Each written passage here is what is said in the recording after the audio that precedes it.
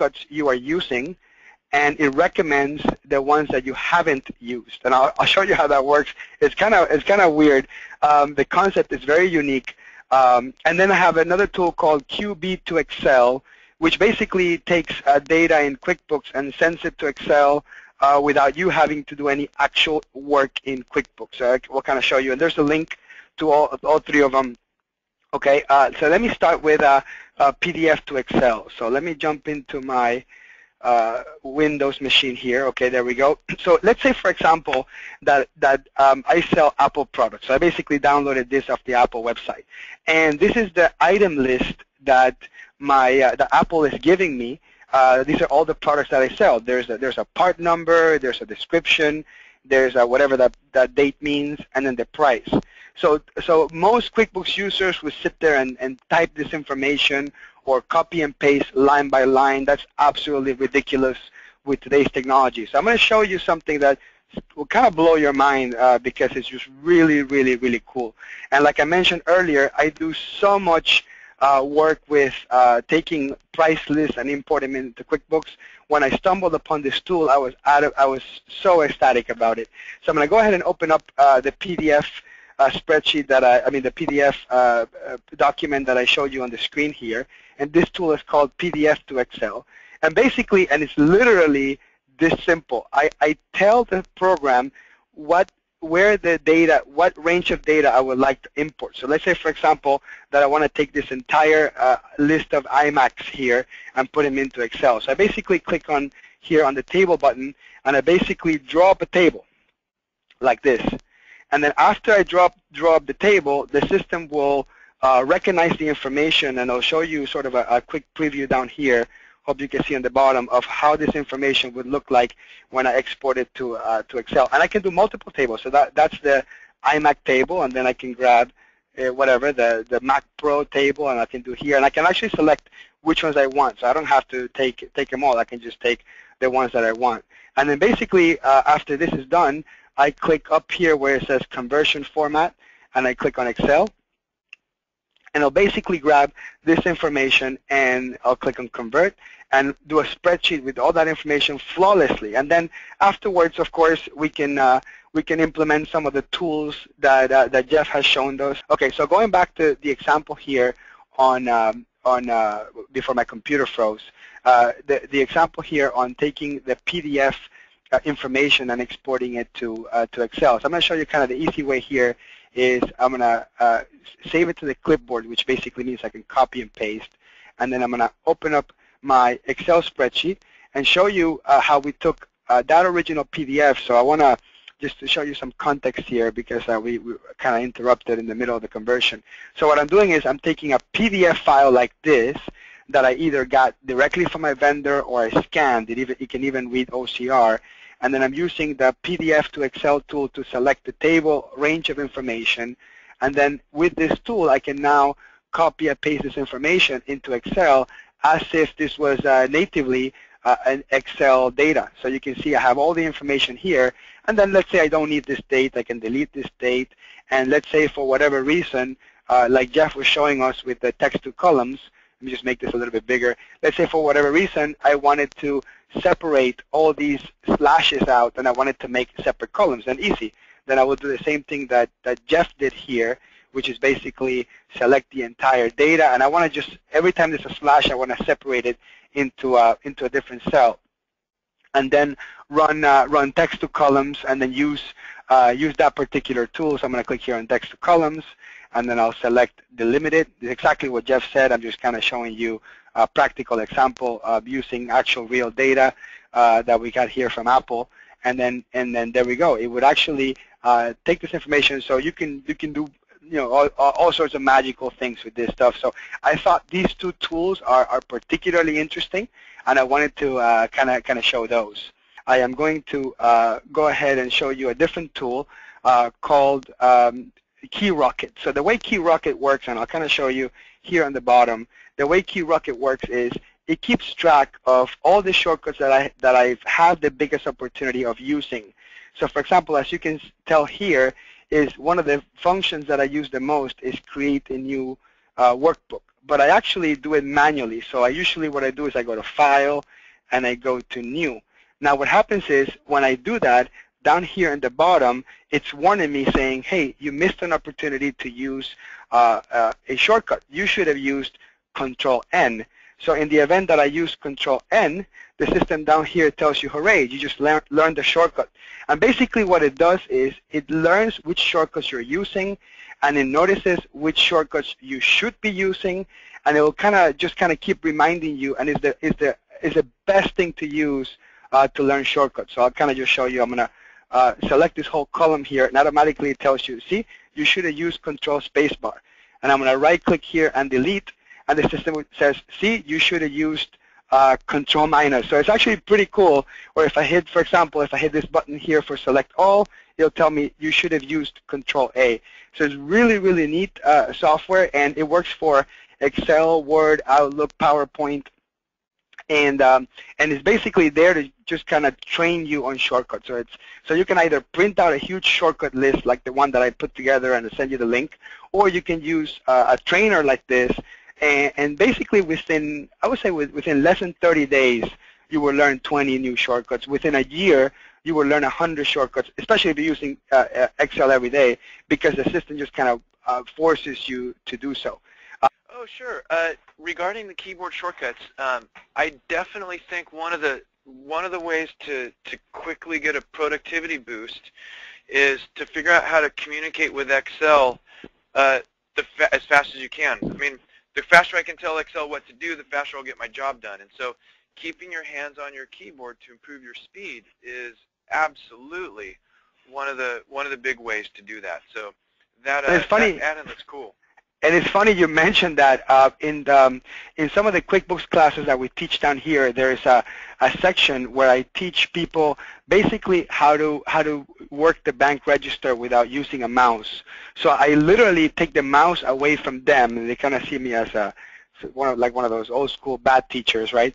I literally take the mouse away from them and say, you learn how to do this with keyboard shortcuts. Learn how to use Tab, learn how to use Shift Tab, all these things, and people tend to appreciate it at the end because at the end of the day, learning those shortcuts it just saves you so much time. It's just absolutely incredible. Okay, let me jump over to importing an item list into QuickBooks, and let me go ahead and close this. So the purpose of learning a skill like concatenating and text to columns and importing information from a PDF into Excel to then bring it into QuickBooks. After all, this is QB Power Hour, and what we're trying to do is ultimately help you do something in QuickBooks. So something that's very typical is we get a spreadsheet from a vendor, and we get basically an item list, okay?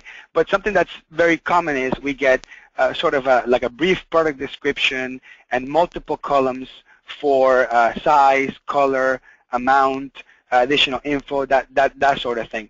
So what I like to do is I'm going to go ahead and concatenate all this information, which is exactly what Jeff did, and then I'm going to import it into QuickBooks so you can see a real practical example of what you've learned today.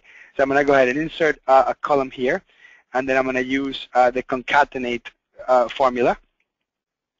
And I'll basically go ahead and put the description, and then I'm going to put comma, and then I'm going to put quote, space, quote, which basically just inserts a space between the two, and then I put comma and put the other cell there, and then do comma, quote, space, quote, comma, and then I'll bring, let's say it's just going to be these three. And then I'll close parentheses, and then I basically concatenated these three, and these three are going to be my new product description. So we'll put here description. There we go. And so basically, this is what I'm going to import into QuickBooks. I'm going to go ahead and hide all these because I don't need them anymore. I'm not going to delete them because they're part of my formula. If I delete them, this whole thing will go haywire. So right now, it's just a matter of putting those descriptions in there. The other thing I'll do is, let's say my vendor gives me their manufacturer's part number, but internally in QuickBooks, let's say for whatever reason, we add the first 3 digits of the product description and the manufacturer's part number, and we join it, and that's going to be our new item name. So I'll just use here item name, and then I'll use a couple of formulas here. So the first thing I want to do is I want to use the left formula, which basically grabs the text from left to right. So I'm going to use the left formula for this, and then put comma 3, and that basically just renders the first 3 characters. Okay, so that's the first part of it. The other piece is I want to concatenate. So what I'm looking is to concatenate this information. So I'm going to use concatenate here, and I want to concatenate that with, let's say, for example, a slash, and then the manufacturer's part number, and a close parentheses, and that's going to give me, I guess, what's going to be my new item name in QuickBooks. Okay, there we go. So I don't need, so I got manufacturer's part number, item name, description, I got a cost, I got sales price, and I have to make sure that I also have income account, cost of goods sold account, inventory account, and very important, inventory part. And that's all going to make sense when we actually do the import. So I'm going to go ahead and save that and close it. And now I'm finally going to do something in QuickBooks. I know some of you were saying, hey, when is QB Power Hour going to do something about QB? So, so I'm going to go ahead and go to the File menu here, go to Utilities, go to Import, and go to Excel Files. Okay? And it tells you here you can also use Add Edit. And I've shown Add Edit in previous webinars. So I'm just going to focus on a different tool now. We're going to show the Advanced Exporting tool here, which is the one here called Advanced Import. Sorry, I said Export, Advanced Import. And then with the Advanced Import, I'll kind of show you the mechanics of how this works. In the background here, you can see an item list that basically doesn't have anything. It's a blank item list. So we're going to show you how that Excel item list is going to import into QuickBooks and how the mechanics of mapping works. So the first step here is I have to choose which is the Excel file. So I'm going to go ahead and pick my Excel file and hit Open. And then after the Excel file gets open, and you have to kind of give it a second for it to load, it's going to ask me which sheet, right? Because I could have multiple sheets. So this one just happens to be this sheet here called Split Data. And then the mapping is the important piece, because if QuickBooks doesn't know how to read the information, it cannot import it. So I'm going to go ahead and create mapping here and go to Add New. And then I'm going to give it a name, so I'll just call it New Item List or something like that. And then this will be saved forever, so if you have more Excel templates with information like this, they will import perfectly. So import type here, I'm going to select item, right, because that's what I'm going to import. And then I have to hit some key elements here. So item type, you have to use that. That is not optional. So I have to have item type, and this is matched. So this is going to bring in inventory part, which is what we put in there. The item name, that's also a required field. So we have item type, and then we have item name. These two are required fields. I cannot skip these two. Income account, expense account, and asset account, those are also required fields. So I have to put all these here. So I'm going to map these based on what I have in QuickBooks here. So I'm going to map them together. And then everything else is optional. Cost, price, description, all the stuff is optional. These here are the core elements that I want to bring. But might as well bring the information, right? So I'm going to click description here, match it with description. And then there's also a purchase description, which is what goes on the PO. And I'm also going to go ahead and match that to description. So let's say, in this case, my sales description and my purchase description are the same, but you can import different if you want. If I was importing initial balance, I would do on hand, which I'm not doing at the moment. And then here's my cost. So let me go ahead and map my cost. And then let me map the price here with my sales price. And I don't really need anything else. Oh, there's manufacturer's part number. Almost missed that. That would be useful too. And then I'll hit save. So basically, that's how the mapping works. So I'm going to go ahead and click on preview to just kind of get an idea for what this is going to look like before I bring it in. And the preview kind of gives you a general idea of what this item will look like. So this will give you some confirmation that your mapping seems correct and there's no errors detected. So this should just work. So I'm going to go ahead and hit import. And then the minute I hit import, it tells me, hey, be careful, you should do a backup before, blah, blah, blah. I'll hit yes. And then it tells you how many were imported and how many had errors. And so if you have an error, we can save here the error log. Let me just save the error log to kind of give you an idea. Now, I actually don't know what error I committed. I have no clue. I didn't do that on purpose or anything. I should say I did it on purpose, but I didn't. I'm not sure what error I committed. So let me take a look at the error log here to see exactly what went wrong, and it will tell you. So where is my error log? Okay, there it is. And then it tells me here that the expense account specified doesn't exist. Perfect. This is actually a great example of something that I failed to do before.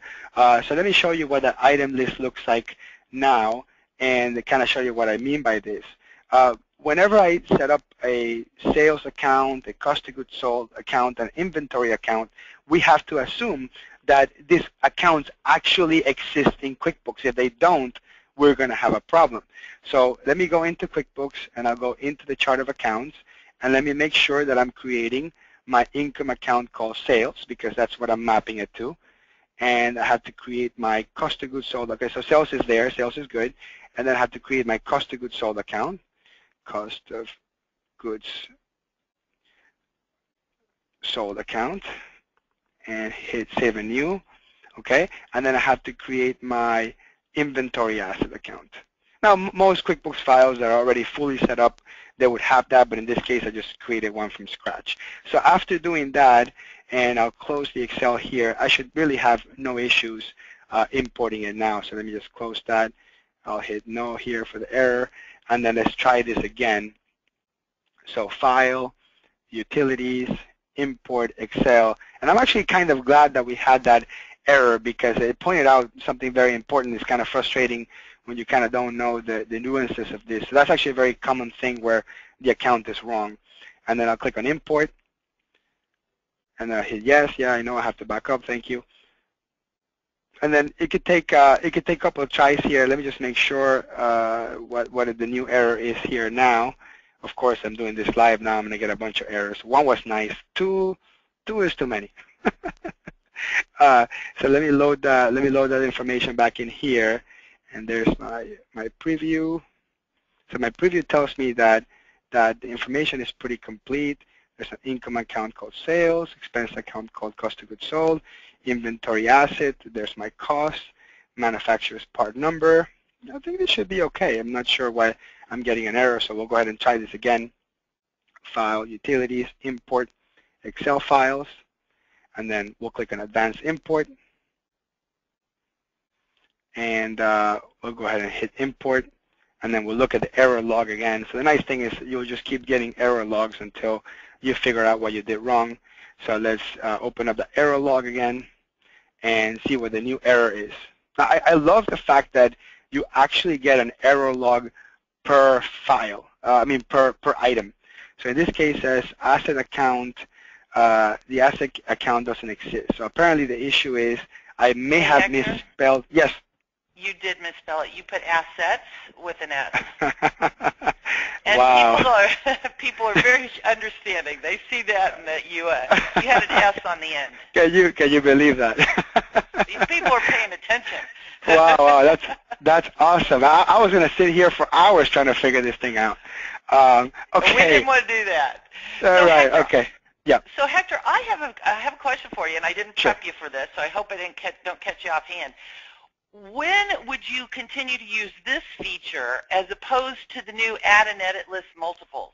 Because you can copy and paste with that one.